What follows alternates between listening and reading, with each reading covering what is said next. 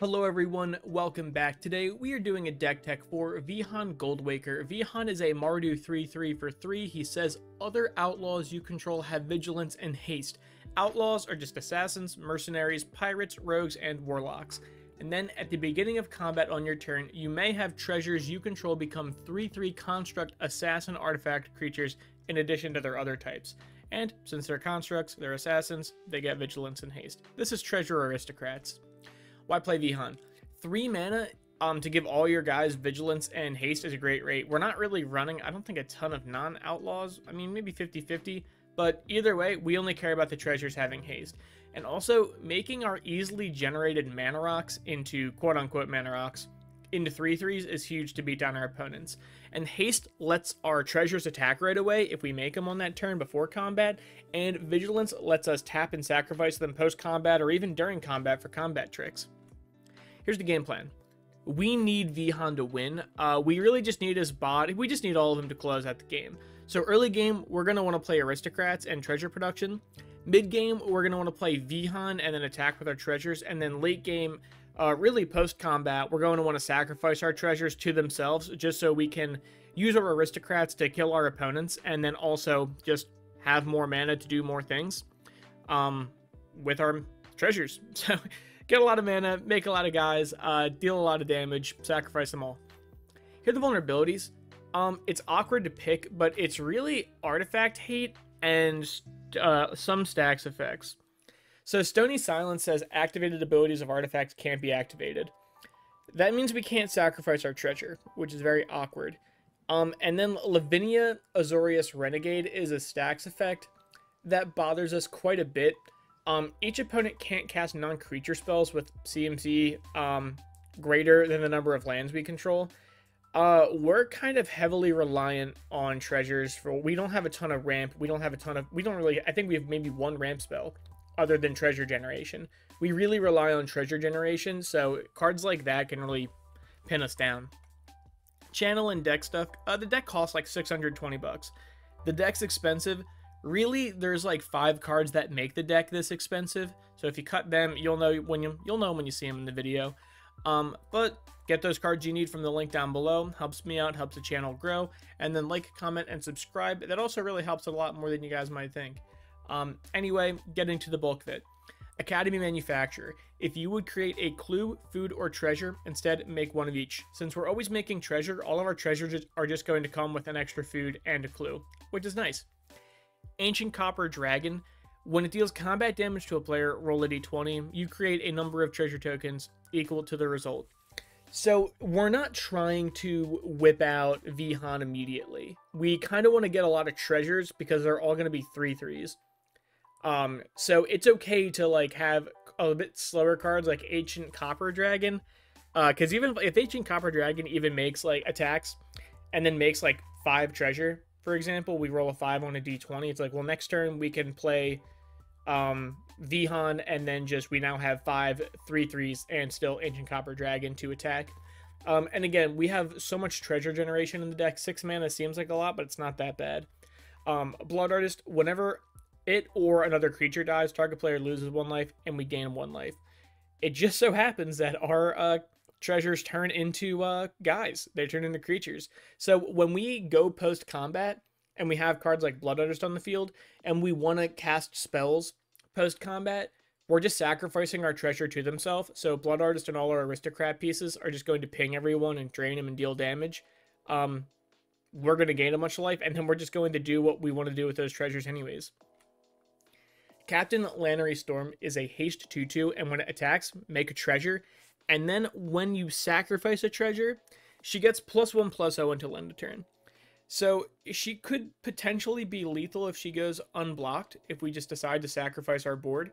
Assuming like we don't reanimate them or animate them that turn with Vihaan. Or just really making a treasure on attack is not bad. That treasure isn't going to be able to attack right away, but it's still an untapped treasure. Crime Novelist is really good, because whenever you sacrifice an artifact, you put a 1/1 counter on them, and then you add a red.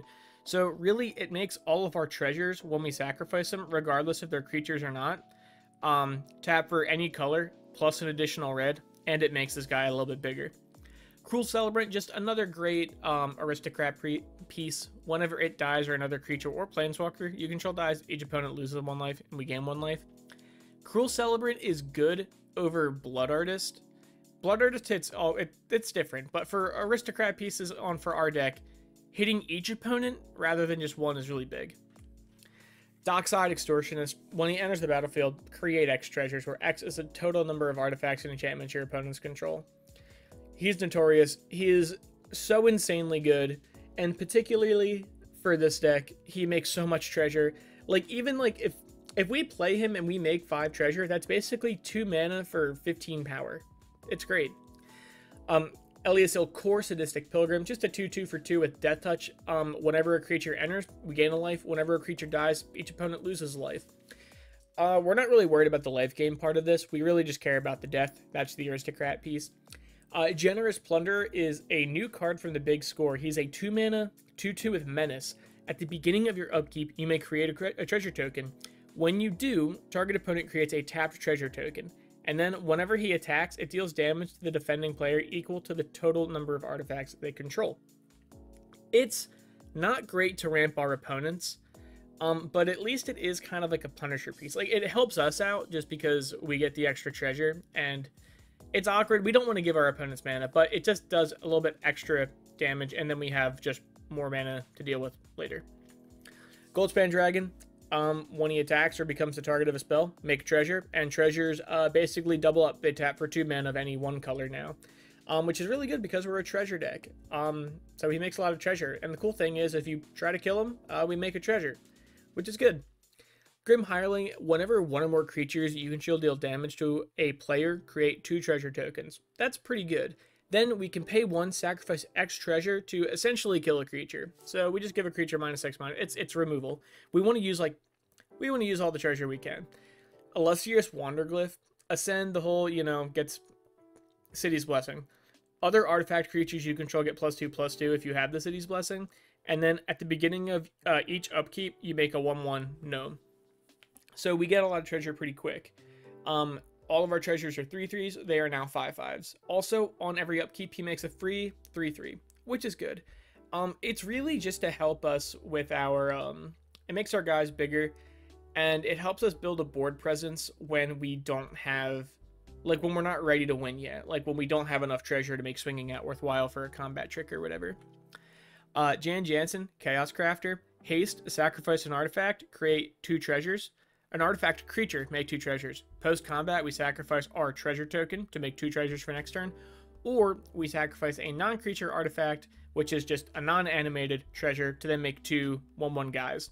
He kind of cycles in between himself. He's really good. Combo, Profiteering Mare, brand new card from Thunder Junction. Whenever 1 or more tokens enter the battlefield under your opponent's control, for each of them, create a tapped token that is a copy of it. The ability only triggers once per turn, and then whenever 1 or more tokens enter the battlefield under your control, each opponent loses 1 life and we gain a life. The top ability isn't crazy. It's hard to analyze in a nutshell, but I mean, assuming our opponents are like making a treasure, which is probably the most common token in Magic, or even just they're making a 1/1 guy token, we'll take a copy of it, why not? And then whenever we have our tokens enter, all of our treasures, each opponent loses a life and we gain a life. Not per treasure, which is important because it's whenever 1 or more. Jan Jansen, even though he creates 2 treasures, since it's 1 or more, he only does it per effect that makes treasure rather than the total amount. But it's still really good regardless. We have Kellogg, Dangerous Mind. He's a 3 mana 3/2 first strike haste from Fallout. He's a mercenary. He's a whatever outlaw. When he attacks, make a treasure. He's annoying to block because he has first strike. And then we can sacrifice 5 treasures to gain control of a creature for as long as we control Kellogg. We can only do it as a sorcery, which sucks, but I mean, even just attacking and making a treasure is big setup for later. Lotho, Corrupt Sheriff, Lotho, whatever. Whenever a player casts their second spell each turn, we lose a life and we make a treasure. I'd say most people are playing more than 1 spell a turn in Magic. So the idea is on each opponent's turn, we make a treasure and lose a life. The life loss is scary, but since we have so many other aristocrat pieces, it hardly matters. We have so much life gain. Magdabraze, an outlaw. Funny enough, isn't an outlaw. Just isn't. But other dwarves get +1/+1. Whenever a dwarf you control becomes tapped, create a treasure. Magda's a dwarf, so she enables them herself.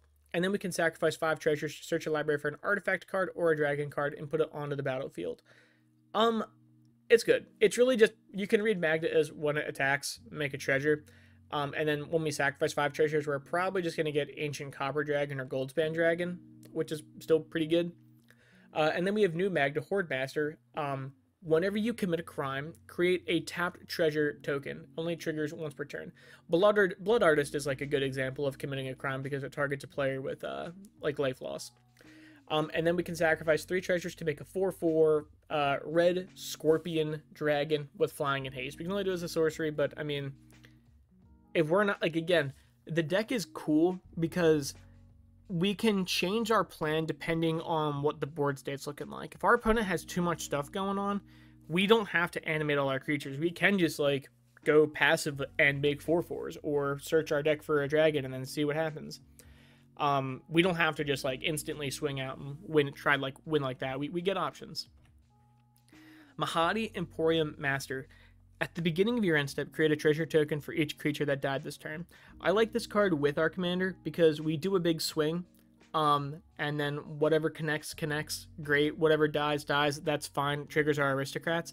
And then we kind of get all of our treasures back, essentially, because they're all died, quote-unquote. If they're creatures, if we sacrifice them for mana, they died to combat damage, whatever. We get them all back. Marry the Killing Quill, Vampire Assassin. Whenever a creature an opponent controlled dies, exile it with a hit counter on it. And then Assassins, Mercenary, and Rogues you control have Death Touch. It gives our treasures Death Touch because they're assassins. And whenever this creature deals combat damage to a player, you may remove a hit counter from that card. That player earns an exile. If you do, draw a card and create 2 treasure tokens. Really good. It's basically, the logic behind the card is its Grave Hate. So basically it kind of stops reanimation effects from like going on and on if someone's playing like a reanimator. It also makes our guys annoying to block just because now they have Death Touch. So like people aren't just gonna like, they're either just going to trade with a creature, kill a creature, or connect, which is then going to draw us a card and make 2 treasures, which is just 6 more power for next turn. Marionette Master is a way we can kind of just kill people.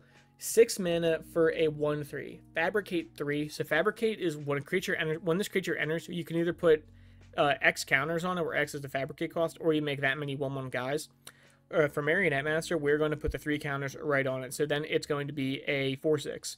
And then whenever an artifact you control is put into a graveyard from the battlefield, target opponent loses life equal to Marionette Master's power. Which basically reads, whenever we sack a treasure, target player loses 4 life. Which is good. Mastermind Plum, when he attacks, exile up to 1 target card from graveyard. If an artifact card was exiled this way, create a treasure token. Just treasure generation and graveyard hate, whatever. And then whenever you cast a spell, if mana from a treasure was spent to cast it, we draw a card and lose a life.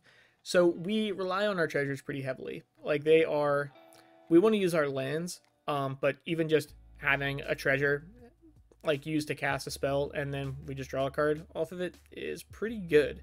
And again, if they're creatures, we trigger our Aristocrat pieces. Mayhem Devil is whenever a player sacrifices a permanent, it deals 1 damage to any target. This is huge, right? 1, it triggers all of our commit crime effects, and it's also whenever a player, not just us, a player sacrifices a permanent, deals 1 damage to any target.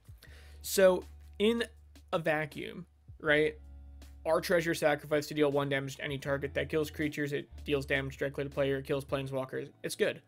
Then we can look on it on a broader space. Whenever our opponent sacrifices treasure, or an opponent cracks a fetch land, or our opponent does whatever, right? We now get to ping him for it. Mirkwood Bats. Whenever you create or sacrifice a token, each opponent loses 1 life. Kind of insane for treasure, because we make a treasure, each opponent loses a life. We sacrifice that treasure for mana, each opponent loses a life. Really, really good. Mondract Glory Dominus. If 1 or more tokens would be created under your control, create twice that many of those tokens instead, which is good. It doubles up all of our tokens, all of our treasure generation. And then we can just pay 1 mana and 4 life, because Phyrexian mana never really pay the cost unless you're dead. 1 mana, 4 life, sacrifice 2 other artifacts and or creatures to put an indestructible counter on Mondrak. This thing's not going anywhere. You got to kill it with an exile spell. We have Nadir Nightblade. Whenever a token you control leaves the battlefield, each opponent loses 1 life and you gain a life. Again, whenever we sacrifice a treasure, drain. Olivia, who is actually the face commander, but I decided that this dwarf is better. You know, I just think he's better. So Olivia is a flying lifelink. Whenever 1 or more outlaws you control deal combat damage to a player, create a treasure token. Our assassins, they're construct assassins, so we make a treasure per player that was hit. And then we can pay 3 mana to sacrifice 2 treasure to put a 1/1 counter on each creature you control. We can only do it as a sorcery. It's awkward, right? So in a vacuum, we have 3 opponents. We each hit an opponent with a treasure. We make 1 more treasure. And then I guess while they're animated, we can pay 3 mana, sacrifice some of the treasures we just made to put 2 1/1 counters on each treasure. So in a way, if we want to beef up our tokens, like we can for sure put 2 1/1 counters on our treasure tokens and all of our other creatures. It's awkward, but I mean, we get a good amount of just non-treasure creature stuff. A lot of our creatures want to make treasure and they care about it, but Olivia is still good because it beefs up all of our other guys too. So it's almost like a backup plan. Pitiless Plunder, whenever another creature you control dies, make a treasure. It's not infinite. I know it looks infinite with the treasure because it's like, oh, well, I have a treasure and then I sacrifice my treasure and then I get another treasure. It's like, well, it only works if that treasure is a creature and those treasures are only animated on combat. So you kind of get a freebie and then everything else doesn't really happen. But it's really good just because they replace themselves when they're creatures, which is really good. So we kind of get all of our aristocrat abilities for free, and then we just get the untapped treasure, which is good. Professional Facebreaker, whenever 1 or more creatures deal combat damage to a player, make a treasure, great. It's menace, great. And then we can sacrifice a treasure to exile the top card of our library, and then we can play that card this turn. So if we don't have much going on, if we don't have any like card draw, or we're hellbent or whatever, we can just sacrifice our treasure to effectively draw a card. Prosper Tomebound, I was iffy about adding it to the deck. He is 4 mana, 1/4 Death Touch, very annoying to attack into. At the beginning of your end step, exile the top card of your library. You may play that until your next turn. And then whenever you play a card from exile, create a treasure. So Prosper enables himself, right? Just in the vacuum, he works with himself. And then we have some other cards like Professional Facebreaker is a good example, where we can exile cards and play them. He's not as fast as you might think, but I think he's worthwhile to add to the deck just because the way I read him is at the beginning of your end step, basically draw a card, and then when you cast that card, make a treasure. I think that's fine, and he just has upside. Then we have Reckless Fireweaver. Whenever an artifact enters the battlefield under our control, deals 1 damage to an opponent. We have a lot of artifacts enter because they're treasures, so that's a lot of damage to each of our opponents. Ruthless Technomancer, 4 mana, 2/4. When he enters the battlefield, you may sacrifice another creature. If you do, create a number of treasures equal to that creature's power. Then pay 3 mana, sacrifice X artifacts to return target creature card with power X or less from our graveyard to the battlefield, right? Here's how I look at this guy. I think he's super cool. So when he enters the battlefield, we're going to sacrifice a treasure that is a creature. So we sacrifice that creature, we get 3 treasures for that treasure. So lose 1 treasure, make 3 treasures. Sound good. Pay 3 mana, sacrifice whatever. We reanimate our aristocrat pieces like Reckless Fireweaver or whatever. So they're not truly gone. Zorn, if you would create 1 or more treasure tokens, instead create that many plus 1 additional. So all of our effects that just make a treasure token, like Captain Lannery Storm or even Pitiless Plunder, it's like, well, now we're getting an extra. So he almost doubles up our treasure generation. And then finally, Zulaport Cutthroat. Whenever it or another creature you control dies, each opponent loses 1, we gain 1. An excellent aristocrat piece.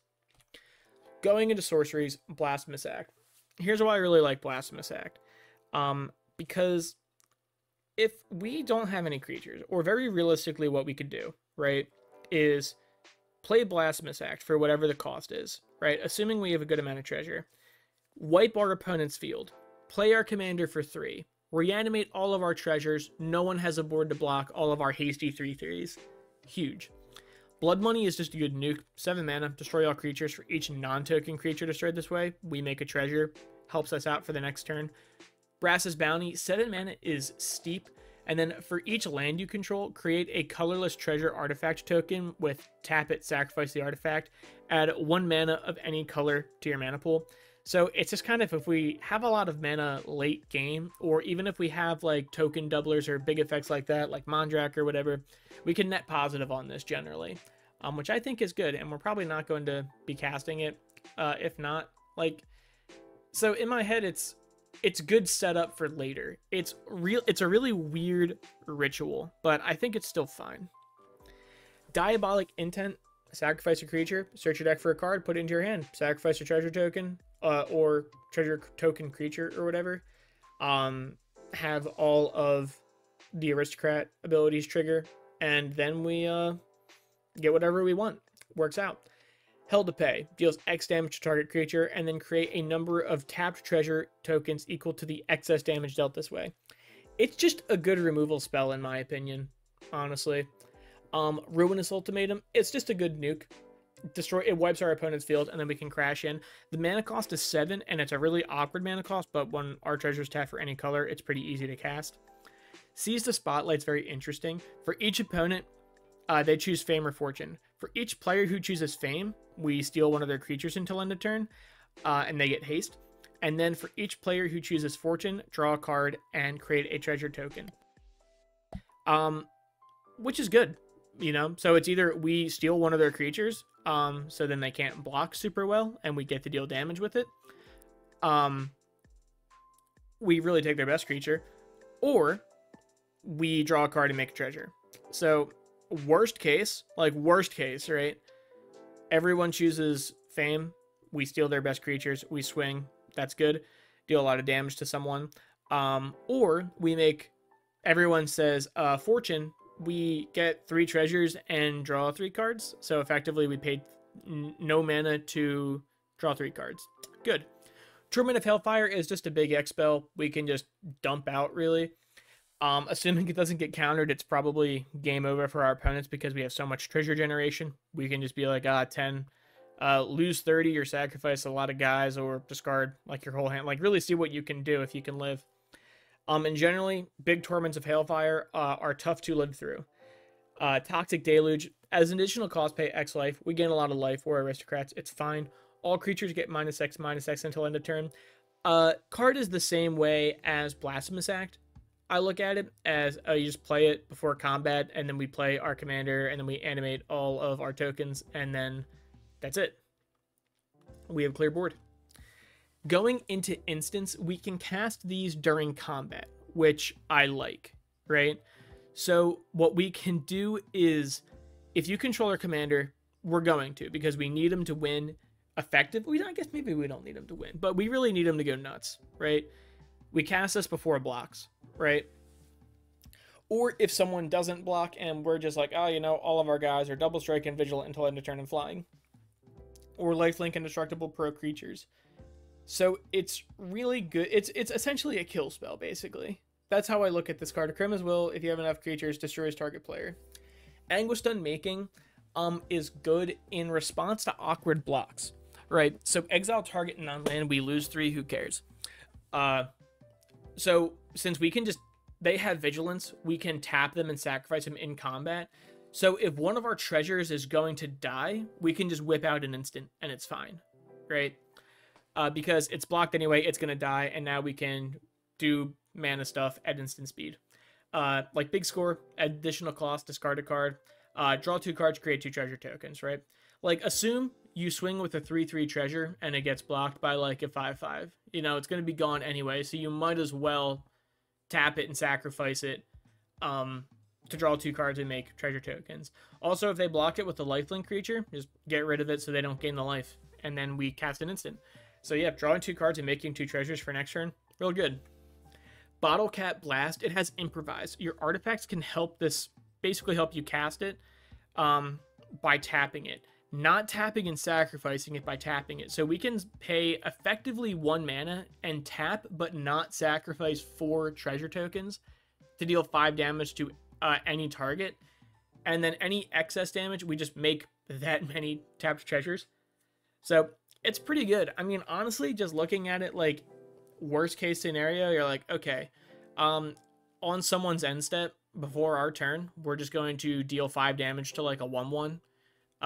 And then we'll make, 4 treasures. And now we have effectively 12 power to attack with on our turn. Deadly Dispute, again, do it whenever. Do it in a weird block. Do it if you need it. Draw 2 cards, create a treasure. Card draw, treasure generation. That's what we like in the deck. Great Train Heist, I think, can honestly just kill someone, depending on what we want to do with it, right? So I imagine we cast this in response to awkward blocks, right? We sacrifice everything that was blocked and we do the best we can. Untap all creatures you control. There's an additional combat step. Creatures you control get +1/+0 and get first strike. And then choose target opponent. Whenever a creature you control deals combat damage to a player, make a tapped treasure token.